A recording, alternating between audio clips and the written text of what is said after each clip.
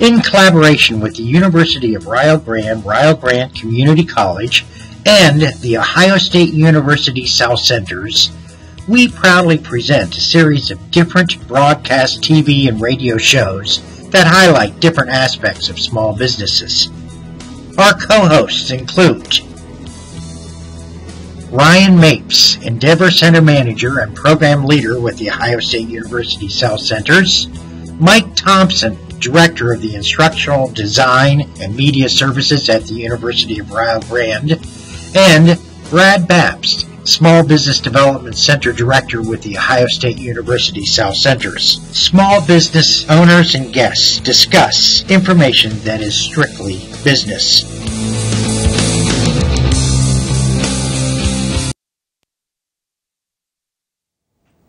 Good afternoon and welcome to Strictly Business. I'm here with Ryan Mapes and another guest, which I'll introduce just a second. This is the show about business and how to help businesses succeed. And today we're going to, look at one business that is starting to thrive and getting on its feet and expanding. And well, that's right, Mike. This business, the guest we have with us today, is a client that we've worked with for the past several years through our SBDC, Small Business Development Center, and he's got a great story to tell, kind of from start to finish, how he got his name, where he's at in the process right now, and how he's, all the steps he's taken in between. He'll be able to share that information with us today, and hopefully someone will be able to take bits and pieces from that and learn. So did he use the incubator? No, it wasn't a partner in our incubator, in our business incubator, but he did use the business development service, the Small Business Development Center services. Okay, so we'd like to welcome Sam Peters of Pater Fam Sauces and the Pastor's Pantry Cooking School from Wheelersburg. Welcome, Sam. Thanks, Mike. Thanks, Ryan. Blessing to be here. Appreciate it. So, Sam, could you tell us a little bit about yourself? Yeah, I kind of got into cooking when I was 14 years old. Really wasn't that my mom was a bad cook. She was a good cook, but she was not a great cook. And when other kids were going home watching cartoon shows and other things, I was going home and watching Julia Child and the Galloping Gourmet and the Frugal Gourmet and Justin Wilson and Chef Prudhomme, and kind of honing my cooking chops even as a teenager. And so all through that time growing up as a kid, I just really got into cooking and what it meant to be a gourmet cook. Worked through high school in a restaurant, went through college working in restaurants, and kind of honed my culinary skills there. But I've always been interested in food. And over the years, I was kind of the go-to person in our family to kind of make sauces and different dishes and things for the family. And as that kind of went on, came a time in 2009 that my brother was having a birthday party, and I asked him what I could make. He said, "Oh, just make some kind of sauce," and he was having some chicken wings, and it was an island-themed birthday party. And I created a Jamaican jerk sauce that I took to the sauce, and I just put it out on a table for everybody to try. And people went crazy over that stuff. And literally within days, people were calling me at home, ordering the sauce, wanting to buy it. And that was in May. And by October of 2009, we had our own sauce business. It literally exploded that fast. And as people were calling us, we were just putting it in mason jars and trying to figure out really how to market it and how to sell it. Without looking like moonshine. Well, exactly. We didn't want to look like moonshine at all. And so one of the things we said, well, we got to come up with some kind of label and a name and all of that. Well, my nickname at home, I'm a multi-vocational pastor. And I had this little kid in my congregation who for a few years couldn't say Pastor Sam. He called me Pater Fam. And so that was my nickname, and I answered to that. And so we just created a label and just called it Pater Fam Sauce and just stuck it on the jar. And as that exploded, there's Reagan now. He's a great little kid. I just started 5th grade yesterday, so he's a cool kid. But that's how Pater Fam got its name. And we just started putting it in mason jars. Well, by October, we were so inundated with orders that we needed to go find a co-packer and a company to make our sauces. And we eventually found a company in Dayton that could manufacture our sauces in small batches. And we, over time, ended up creating over 15 different flavors of sauce. Just everything from sweet and mild all the way up to hot. But let me shift real quickly to how I got associated with Ryan. About 6 months into the business, we went to a little presentation that the Endeavor Center had for new startup companies, and we sat down, and it was sort of like being on Shark Tank. And my wife and I, we were so excited, and we got our sauces all ready. We went in, we made our pitch about our company, and that we met Ryan and several others at the Endeavor Center. And one of the things they told us was like, we don't think we can really help you. And my wife was just about in tears. And I'm like, she's like, well, why? And they said, well, you're further ahead than most of the companies we sit down and deal with. But that started a partnership and an alliance with the Endeavor Centers that we have utilized extensively, and that's really helped us grow and gain education and insight about what it means to have a successful small business. So in the beginning, you said something about, things started taking off and people were requesting it. How did they know about it, and what was the market that you were hitting initially? Well, the great thing was, before we ever put our sauce out to the public, first it was just friends and family, word of mouth, phone calls, emails.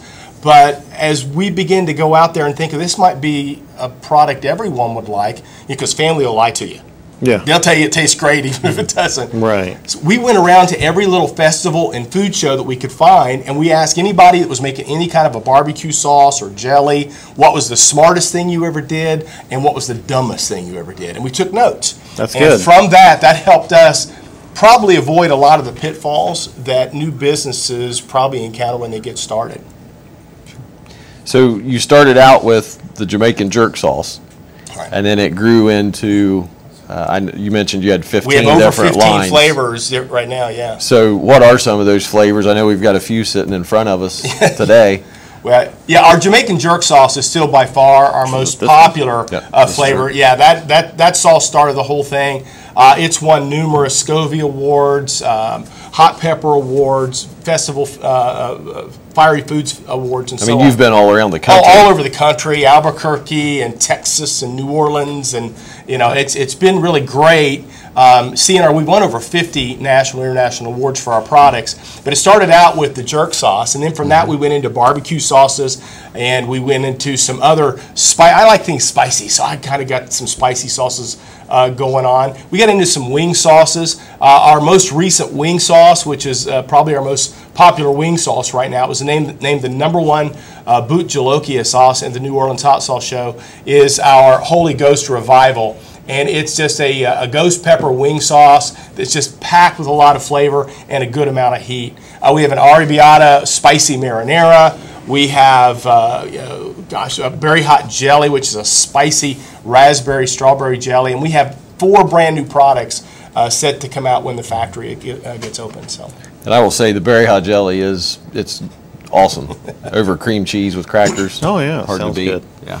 I think one of the first berry hot jelly recipes you got, I actually came to the Endeavor Center and I brought them jelly-filled donuts with berry hot jelly inside the donuts. Was that That's good? the truth. Oh, they were delicious. It just sounds weird having a hot donut. Oh, with glazed awesome. sugar, it was unbelievable. Yeah. It was They great. were good. It was great. When are you bringing them back? When you want them back for breakfast, I think we'll go with that. Okay, so your marketing was just word of mouth and talking. What's the next step? The next step, I think, for anybody, and this is one of the things that was really important to us, was in branding your company. And we worked with a great company down in Augusta, Georgia, that gave us some advice. It helped us create a label. We wanted a look that on our labels that said we've been around for a while, even though we hadn't. And surprisingly, Mike, this has been something that continues to come up. People say, "Oh, I've seen your stuff before in some city that we've never heard of." So I know that branding is working for us. But you want to come up with a brand for your company that is recognizable. If your thing is being niche and with something that's unique and maybe a little crazy looking on the label, that's fine.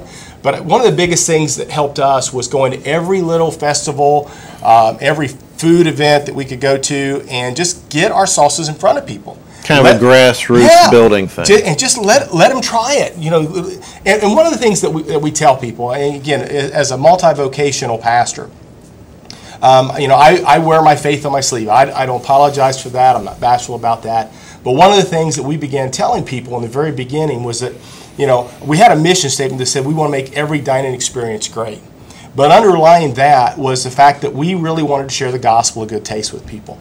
And when I say the gospel of good taste, what I mean by that is that, you know, I really believe that food is a gift that is given to us. And when you don't treat your food right, it's actually a sin. I really believe we need to learn how to cook great food, and we should do the very best we can with the gift that we've been given. So part of the gospel of good taste is learning how to make that food taste great. The second part of that is I truly believe that we've all been created to be in community with one another. We've been made, we're social beings. We've been made to be in community with one another. And one of the best ways that I found to do that is to break bread around the table with people. If you're having a great dining experience with friends and family and you're sharing life, just think back of some of the memories that you've had in your life. Some of the fondest memories is probably around a dining room table someplace. And so part of the gospel of good taste for us was creating a line of products that allows people to make every dining experience great. So we went out, we began to market that, we began to brand that. We wanted our company to be known for something. We didn't want to be just some run-of-the-mill thing. And so anyone that's getting started, I think, in the sauce business, and I want to talk more about that a little bit later, but anyone that's getting started in that, I think you want to get out there in front of people. Just get it in as many hands as you can. Begin to build a grassroots campaign, if you will, about how great your particular product is. And get those folks to actually go to their grocery stores. A lot of our grocery store chains that carry our stuff basically started because a client walked in and said, "Do you carry Powder Fam sauces?" And next thing I know, my phone's ringing. And I got a grocery store manager saying, "Hey, we'd like to buy your stuff." So get out there and brand it, market it, let everyone try it. And give them ideas about what kind of foods to prepare with it, because you got to kind of help people get their food imagination going a little bit. Right. And know who you are. Oh, absolutely. Like what you were saying, and this is, let's say, Holy Ghost Revival sauce. Holy Hot Ghost sauce. Revival. That's the sauce. hot one. Yeah. Yeah. Why don't you try it? Maybe later. I'll need a drink of something. So we were talking over lunch, and just came up in conversation that the salsa industry, you know, kind of runs on trends, and things continually change, and new product development and things along those lines. Can you talk a little bit about that? And I know we've even worked together on some pork rubs and some beef rubs, and I think there's a couple of things that's going on interesting in. I'm going to say the gourmet food sector, and we'll talk a little bit more detail how it relates to sauces. But I think in a tight economy, people eat out less. And so they still want to have great food, and they still want to make the dining experience great. And so in an effort to do that, they're trying to cook better meals at home. And something with a little bit more zip and some memorability. Yeah, if you don't have the money to go out and eat at a fancy restaurant, then make your kitchen a fancy restaurant. Right.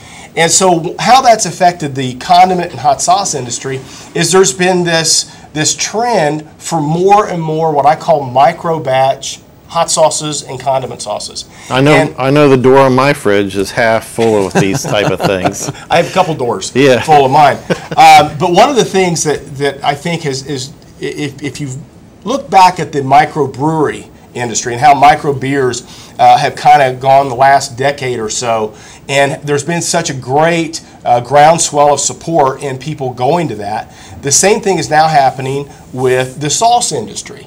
And if you want evidence of that, just go out and look at any of your fast food chains and see how many of them are coming up with some kind of a habanero hamburger or ghost pepper taco or some other type of fast food with these extreme heat sauces in them. So I think the same thing is happening, and we've been able to ride that wave coming on the beginning of this, where as more and more people are craving spicy foods and great flavors and exotic flavors, it's having that capability of creating that unique flavor that you can't get anywhere else. That was one of the reasons why we even started making sauces. I couldn't find what I liked anywhere else. Right. So I'll make my own, and that's what we did.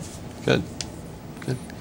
So I know we've talked kind of about how you've got here, how the products were developed, and now you're kind of on a new venture.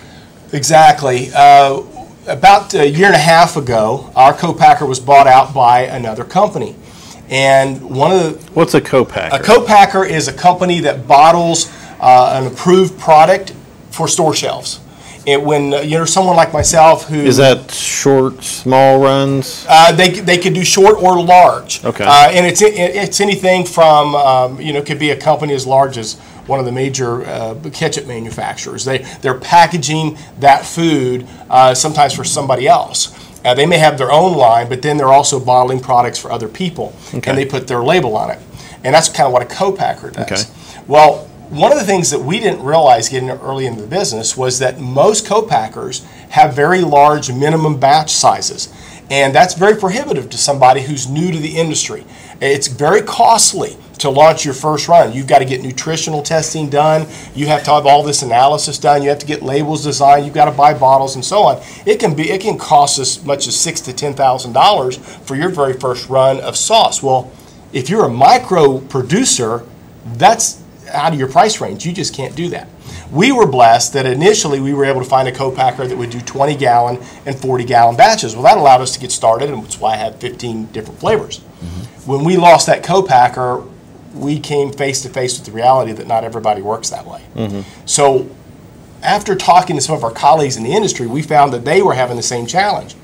We decided this was a good time for us to step our business up and expand it so that we could become a co-packer specializing in that micro batch market. That person who's brand new, maybe that person who's they're a barbecue sauce competitor and they make this great sauce that they use in competitions, but now people want to buy the sauce. Well, how do you do that? How do you get that out there? Or perhaps it's a restaurant that they want to have their own proprietary brand that they can put out to their consumers, whether that's a steak sauce, an exotic ketchup, or whatever. How do you get started doing that? Well, this company is going to allow people to do that. I just received a phone call from a barbecue sauce competitor just yesterday wanting to expand his business and start marketing his sauces. He needs a place to do that. Mm-hmm. And he needs a place that can do it in small batches, 20 gallons, 40 gallons at a time, so that he can see if there's a market and a demand for his product. Good. We talking about co-packing, and what's a little bit of the process that you would have involved in your facility as far as I guess, walk us through how the produce comes in. Would they come with the nutritional information? No, already? That's one of the things that we do. Our company is going to be a full-service co-packing facility. We'll handle everything from helping you do the branding and the marketing we talked about earlier, all the way through producing it. But if a person was interested in bottling our facility, the first thing I would sit down and do with them is I'd sit down for about an hour, listen to their story, listen to how they got started. We talk about what kind of product they're trying to make, and then we would actually cook a batch on the stove just to kind of see how it works. And then we'd walk them through the process. How do you get started? We would do the nutritional analysis for them. We'll send it off and get the lab testing done. We'll do the Ohio Department of Agriculture and FDA processing documentation that has to be done. We'll take care of getting them through all of those hoops that can be very, very intimidating to a brand new startup company. So we're going to be able to help them do that. Now our company is going to be set up so that they can come in and we can process, do all those types of things. We can produce the product, put it in bottles, and even ship it for them. So we can even do that. We have partnerships with some logistics companies that help us get the product out and get it into the stores or just ship it back to them.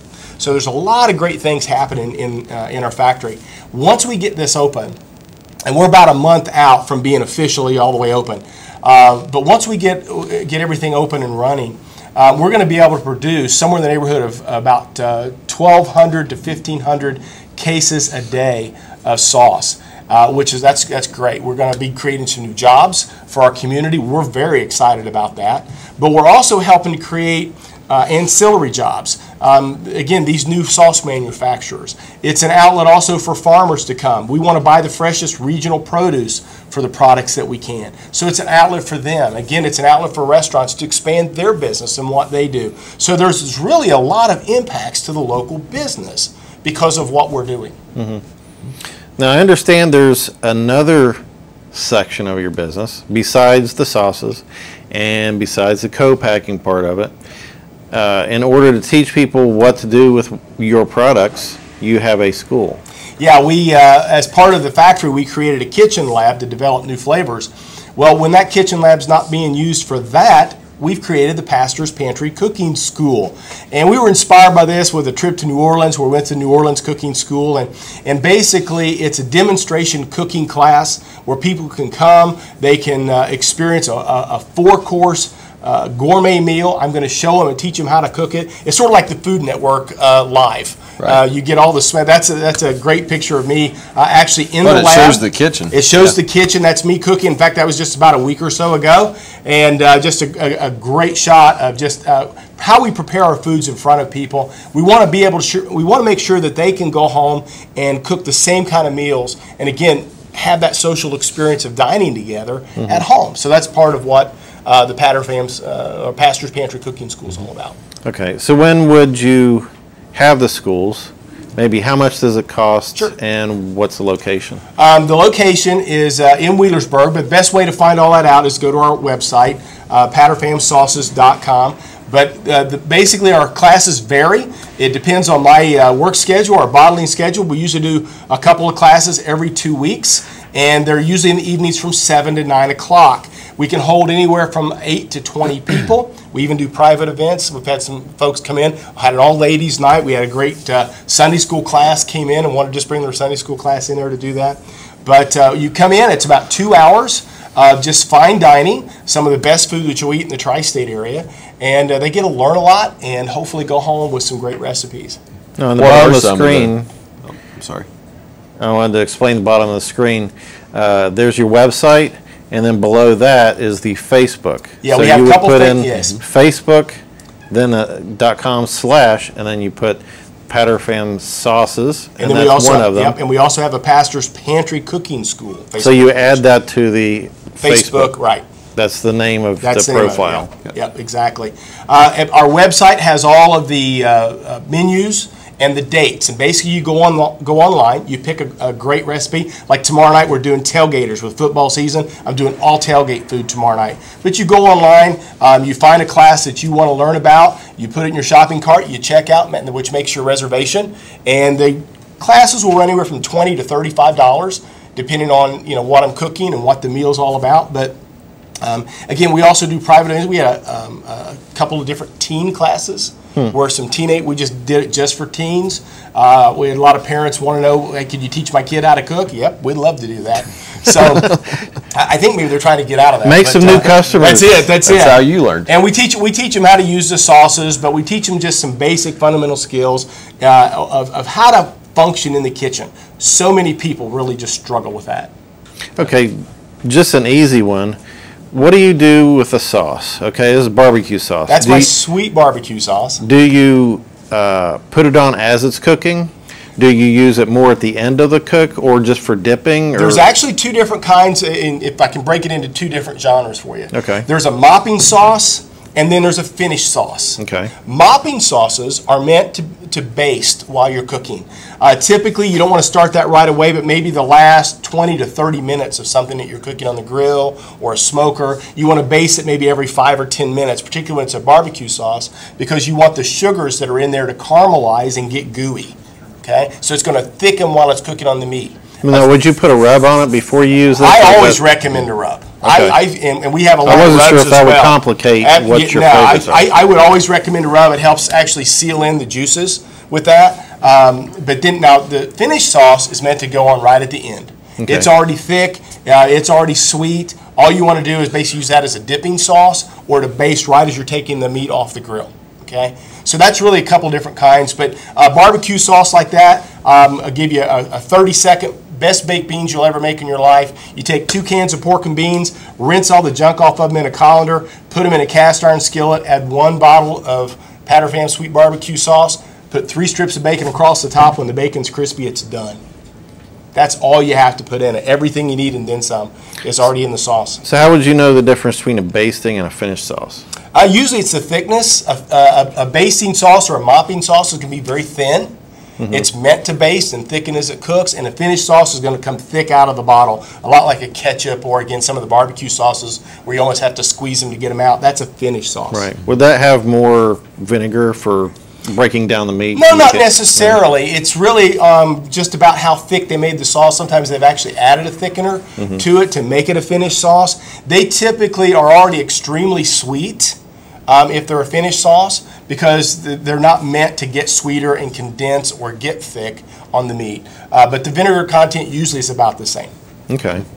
Sam, I have to get this question in Sure. before, I know we're running short on time, but is there any advice you could give to people that are starting out on how to get your product in front of the market? I mean, you're in several different Sure. stores. Yeah. There's in Celebrate Local and Easton, Whole Foods, I believe. There's a couple other Jungle Gyms. Yeah. What is there any advice that you could give people starting out how to market their product and get into those larger markets? Absolutely. First thing I do is call me. I'll help you. Beyond that, we actually did a lot of legwork. We went around to we started out with some of the local grocery stores and just went in and got the store manager just to try our sauces. We just took samples in and said, try this. We tried to get local customers to go in and request our sauces, and that really helped us tremendously. But you've got to start someplace, and it always starts again with branding your company. Know your story. Be able to tell it, and tell it passionately. But get it in front of the people that make those kinds of decisions. There's a lot of food shows out there, things like that as well, where a lot of buyers come. That's a hit and miss proposition. You're always better face to face if you can do it. Sure. Good.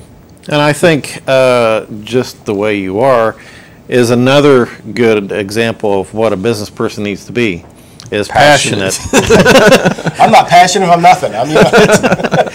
No, you have the enthusiasm, the passion, and the drive to make it work. Sure. Absolutely. Well, I don't think anybody can tell your story about your company better than you can.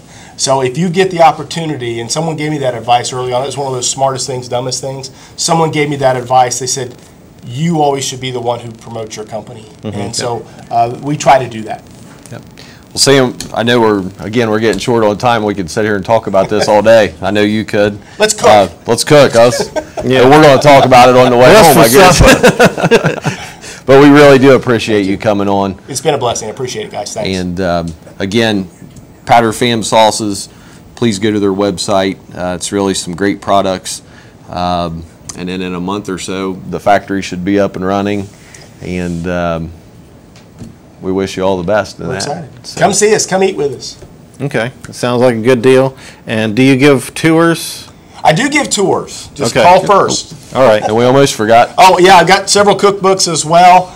This is my latest Fireside Cookbook. It's got about 45 great outdoor recipes for the hunter and the fisherman out there. Good. Okay. Well, thanks for coming on. Thanks, Mike. Thanks, Ryan. Appreciate it. Thanks to you guys for watching, and we'll see you next month on Strictly Business.